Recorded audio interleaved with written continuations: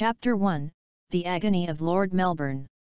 But his astonishment was greater, over when he turned and saw a stranger standing by a window, staring at him while holding a glass full of liquor and with his other hand a book of luxurious red cover. November 24, 1848, Brocket Hall, William Lamb, 2nd Viscount of Melbourne, better known as Lord Melbourne, dies at his country home in Brocket Hall. The former Prime Minister of the United Kingdom of Great Britain and Ireland, the man who as head of government had ruled the gigantic British Empire in two different periods for a total of nearly 7 years, now faced death, which in the end equalize all human beings. Although the death of this man is particularly painful. Because in fact Lord Melbourne had died years ago, almost 9 years earlier to be more specific, on February 10, 1840, when the woman he loved married another man. That woman was none other than the Queen of the United Kingdom of Great Britain and Ireland, Victoria.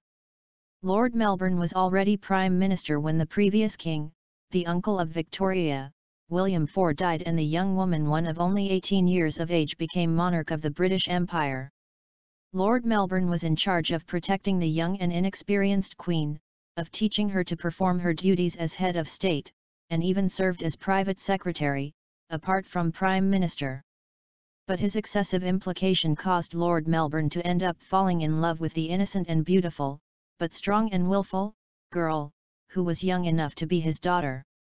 The worst thing is that she also fell in love with him, but Lord Melbourne, with his older age and experience in life, knew that his love was virtually impossible, and that Victoria could cost her crown, and precipitate the country into a political crisis and constitutional.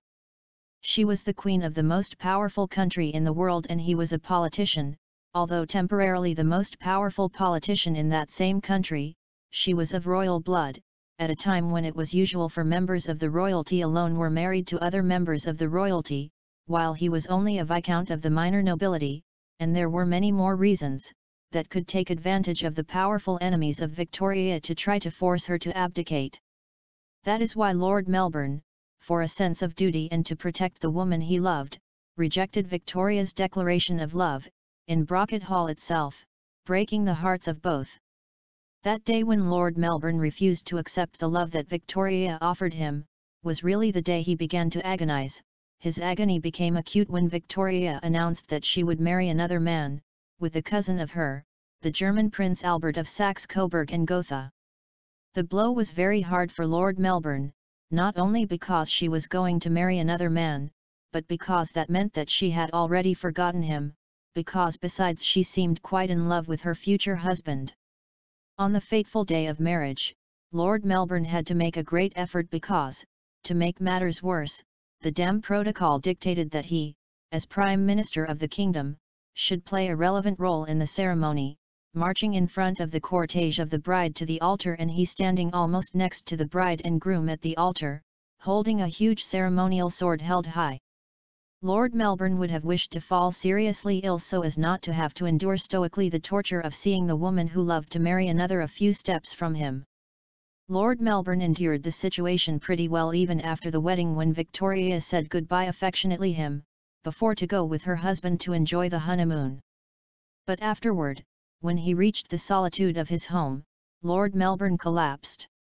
For many years he had the ill-healthful habit of sitting in a chair drinking alcohol every night until he fell asleep, and always donned on the armchair, which barely used the bed in his bedroom. But that night he not only drank alcohol until he fell asleep in the armchair, but he also cried. Lord Melbourne, the serene and strong man who endured the biggest blows of life with an ironic smile and a calm gesture, that night he cried like a little boy. He cried with pain and sadness, with spite and self-pity, with resentment against everything and against everyone, including God and even Victoria, who had forgotten him so easily. If she had ever loved him seriously, he was afraid of because he knew that at that moment, on that damn night, Victoria would be in the arms of another man in a bed, giving her virginity. She experienced the sex for the first time. The 18 months following Victoria's wedding, in which Lord Melbourne remained Prime Minister, was hell to him.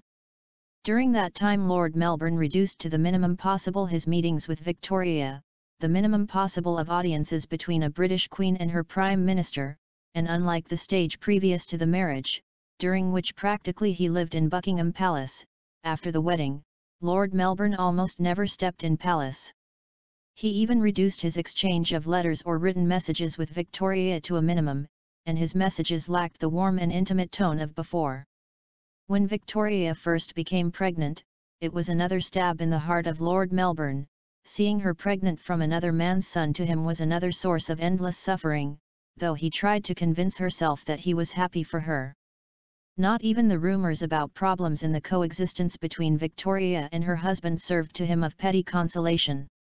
For Lord Melbourne it was a small consolation that his party, the Whig Party, lost the next general election, and that a little more than a month later a vote of no confidence in the House of Commons forced him to resign as Prime Minister. Victoria's farewell to present his resignation was another bitter drink, because he saw that she was sad and tried to be affectionate, but he put on a mask of cold cordiality to keep at bay the feelings between both. And it was because deep down he had intended that this was the last meeting between the two in life, but he was not going to tell. And because he was broken with pain inside him in that meeting, and he had to make a great effort so that his own feelings did not overflow. That painful farewell was very different from the first meeting between both 4 years before, which had been practically love at first sight. When leaving the interview, Lord Melbourne bitterly cried again in his house. The following years were hell for Lord Melbourne. Already retired from politics and public life, he locked himself in his country residence in Brocket Hall and completely isolated himself from the world. He even renounced the friendship of the few sincere friends he had, like Emma Portman, whom he dismissed with silly excuses not to see or write. The only people he talked to daily were the servants of Brocket Hall, with whom he spoke only what was strictly necessary. Apart from them he only spoke occasionally with his younger brothers Frederick, George, and Emily when they came to visit him at Brocket Hall. For a while Victoria wrote him some letters, which he had to respond politely, but as his answers were not so enthusiastic and delayed a little in sending them, and as she also received pressure to stop writing, correspondence ceased. Becoming the Brocket Hall prisoner, Lord Melbourne committed suicide in slow motion. He increased the amount of alcohol he drank, which already used to be a lot. He ate very little, barely fed, and slept much less than recommended. He began to neglect his personal hygiene a little, and rejected the prescriptions of his doctors. No wonder his health deteriorated rapidly and grew old, which distressed his brothers, but no one could persuade him to deviate from his path of self-destruction. The fact that Victoria gave birth to 6 sons and daughters in those years only added bitterness to his martyrdom, reminding his that she had an active sex life with her husband. Finally, the body of Lord Melbourne could not take any more and suffered a stroke.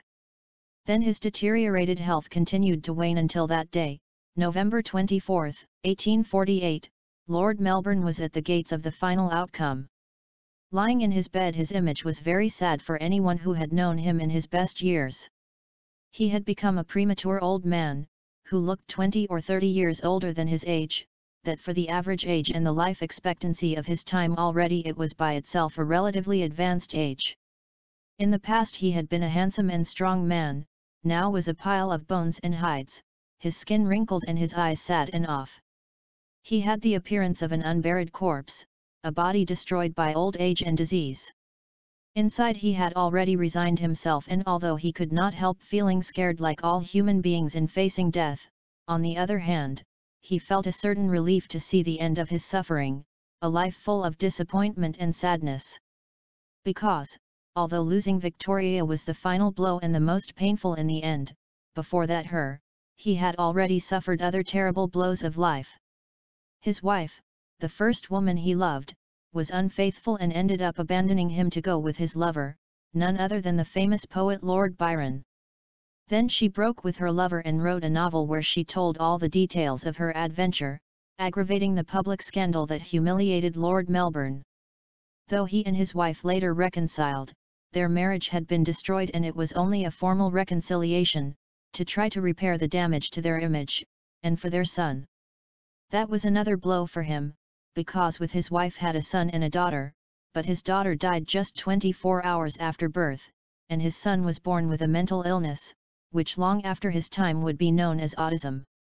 In the end his wife died and a few years later the son of both. With so many blows of fate it was normal that Lord Melbourne at heart wanted to die and give up a life that had only given him pain. His physical suffering was very great, but the soul's suffering was much greater.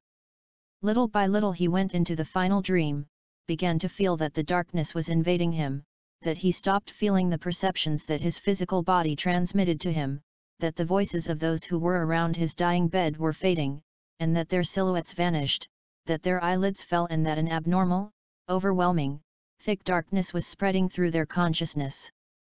But at the end of that darkness a light seemed to emerge, like at the end of a tunnel, a light to which it was approaching, while a sense of peace was invading him, and in that light diffuse silhouettes began to emerge, but in the bottom he felt he was familiar with, familiar people.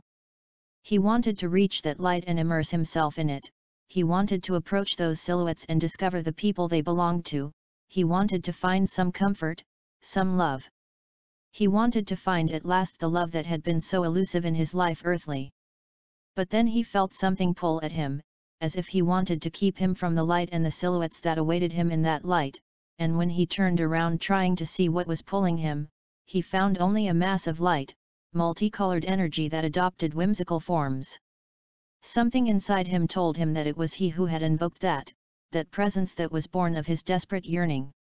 Suddenly he seemed to see that among the mass of lights without form, was formed an ethereal and translucent face that floated in the air, a face very familiar, although he had several years without seeing it in his earthly life. Victoria. Then he felt dizzy because he felt like fell from the sky to a large void beneath him, and he saw all the images running at great speed until they merged and disappeared, and suddenly he returned to the darkness, but the darkness more familiar and normal of to have his eyes closed, the sleep before waking. Slowly he opened his eyes and the light hurt his eyes, as if he saw it for the first time. When his gaze became accustomed to the light again, he blinked and then, to his surprise, discovered that he was not lying in his bed but sitting in his old armchair in his library at Brocket Hall. He did not understand anything. A moment before, he was dying in his bed and now he was sitting in his favorite armchair in his library.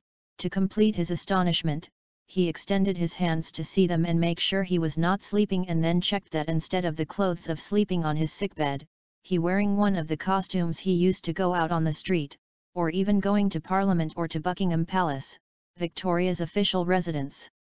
From being was dying in his bed and dressed in dirty sleeping clothes, to sitting in the library dressed neatly a few moments later. He really did not understand anything.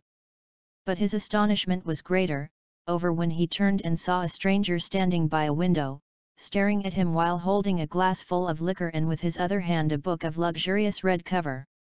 He was a relatively tall man, not much in reality, who appeared to be in his 40s, well carried. It was of normal texture, perhaps with a few extra kilos. He had light brown hair, a few grey hairs, and a face with elegant and manly features. His skin seemed to wear a light sun tanning, and when Lord Melbourne had the opportunity to study it better he seemed to have the appearance of a Mediterranean European. The man was dressed in a fashionable suit, dark blue with a white shirt and a tie of the era. "Lord Melbourne, you finally wake up. I must confess that I was getting impatient, but do not worry, we are still well on time, on the itinerary," said the man with a friendly smile, while closing the book and depositing it on a table. "By the way, I congratulate you, a brandy very good, although I particularly prefer whiskey," he added raising the glass and then leaving it on the table next to the book. "Who are you? What are you doing in my house?" Lord Melbourne asked suspiciously and nervously, rising to his feet. "A very pertinent question, Lord Melbourne, but in order to answer you first we must do something. Would you be so kind as to look at yourself in that mirror that you have stored in the second drawer of your desk?" said the man in a calm and kind tone. Lord Melbourne was surprised to hear that, for the stranger knew that he had a small mirror inside his desk. For a moment he was tempted to shout for help from the servants, but for some reason he dismissed the idea, and decided to do as the man suggested. Without taking his eyes off the intruder, He approached the desk and slowly pulled out the mirror and saw himself in it, and as he did so he felt his whole body trembling and almost dropped the mirror. He was surprisingly young, as young as he was more than 10 years before. With wonder he caressed his own cheeks, and he saw himself again and again, seeing one profile and the other. "Let's see, Lord Melbourne, a moment ago you were dying in your bed, you was at the decisive moment, feeling sinking into death and leaving this world. Now, you are here in your library, dressed elegantly, and with a physical appearance incredibly rejuvenated, as you were more than a decade ago. And as you may have noticed, the aftermath of your stroke has disappeared. You walk and talk perfectly, you are strong and healthy. And another surprising thing, you're talking to a stranger that you've never seen before in your life, yet he appear in the middle of your library as if nothing, drinking your brandy and reading your books. If we put all that data together, what would be your conclusion, Lord Melbourne?" Lord Melbourne stared at the bewildered stranger, and then a shadow of fear and disbelief covered his face. "I'm dead?" asked Lord Melbourne in a broken voice. "No, not exactly, you will see, Lord Melbourne, your archaic human mind is not capable of understanding the enormous complexity of the universe. Between what you call death and the earthly life there are many intermediate states, and there are many types of deaths. I could also tell you that there are many parallel worlds or universes. The reality you know is just a little brush stroke of the big picture. But for the sake of simplicity, it is true that you have just passed through the trance of death, but still it is still here, alive. That is clear to you, Lord Melbourne, you are still alive and better than ever, if you do want call it a miracle, if you can assimilate it better," said the man in a pedagogical and relaxing tone. Lord Melbourne did not know what to think, and less than to feel. "I was confused, terribly confused. If what you say is true, then, who are you? An angel?" asked Lord Melbourne in disbelief. "Ha ha ha!" The stranger burst out laughing, disconcerting even more Lord Melbourne. "I hope not, because what I did last night with those prostitutes was not very appropriate for an angel. Listen to me, Lord Melbourne, I understand it to be the first thing you can think of, for your time and religious influence in it, although you are not particularly religious, but I am not an angel, although in a way, my work sometimes looks like the work of an angel. Certainly I am a kind of messenger, an intermediary between the heads above and the beings of lower scales, seen thus, could be an angel, a ghost, a genie, a goblin, or whatever you prefer," replied the friendly man. "And what is your name, sir?" asked Lord Melbourne. "My name? Every person knows me with a different name. Let's see, I think you'll call me Connor, is that all right?" Lord Melbourne shrugged. "Then it will be Connor," said the man, extending his hand. Lord Melbourne hesitated, as if afraid to shake his hand. "Quiet, Lord Melbourne, I do not bite," the man said mockingly. Lord Melbourne did not understand why the man gave him tranquility, and even a faint smile appeared on Lord Melbourne's lips. He extended his arm and gave a cordial handshake. "Very well, Lord Melbourne, you will surely wonder what I am doing here and what will happen now. It is not like this?" Lord Melbourne nodded. "Lord Melbourne, up there, they are not blind. They are aware of all that you have sacrificed, of how you have given everything for your country, for Britain, and for the beings you have loved, especially for one. They are also aware of all the pain that you received in return. That is why they have decided to balance a little the scales and compensate for so much suffering, as well as rewarding you for your sense of duty, so do not be scared, because from now on some nice things will start happening. Now please, would you be so kind as to read the date of that newspaper on your desk?" said Connor. Intrigued Lord Melbourne grabbed the newspaper and a look of infinite surprise appeared on his face. "April 23, 1838? It is impossible!" exclaimed Lord Melbourne, and he had to rest his hands on the desk surface when he felt dizzy. "Lord Melbourne, at these times, you must assume that nothing is impossible. If, a few moments ago, you were on November 24, 1848, and now we have regressed for more than 10 years, at least in this reality. Hence his reborn youth. But, does that mean? Lord Melbourne was about to say. I'm afraid we do not have much more time for explanations, at least for now, since we have a slight delay in our itinerary. Listen to me, Lord Melbourne. Well, this is very important. These are the rules of the game. In the first place, you can see and hear me, but the rest of the people cannot do it unless I want to. That's very handy when I give you directions in front of others, without others being aware, but the other side of the coin is that you should not talk to me in front of others, only when we are alone. Secondly, from now on you will see and hear things that are going to surprise you and will move you the floor, but I advise you not to rush to react. You will take a deep breath and wait a few moments before reacting. Also, forget everything you know about your life, or what you think you know. Think that your biography here is totally different. At this moment the first surprise in this adventure is approaching. Remember what I said, because that surprise is coming through that door, in 9, 8, 7, 6. Said Connor, watching the hour in a pocket watch as he walked back, moving away of Lord Melbourne. Wait. I do not understand. Lord Melbourne was about to say. -3, 2, 1. At that moment the library door opened and a little girl came running in and clung to Lord Melbourne's legs. "Uncle William!" exclaimed the little girl in a cheerful and sweet way. Lord Melbourne's mouth dropped open, and his gaze went from the girl to Connor, who was still leaning against the window, smiling broadly. "I," stammered Lord Melbourne. At that moment another person crossed the threshold of the door, a mature woman of strong texture and cold face and serious. Lord Melbourne's eyes widened as he saw her. "Baroness Lazen!" exclaimed Lord Melbourne, surprised.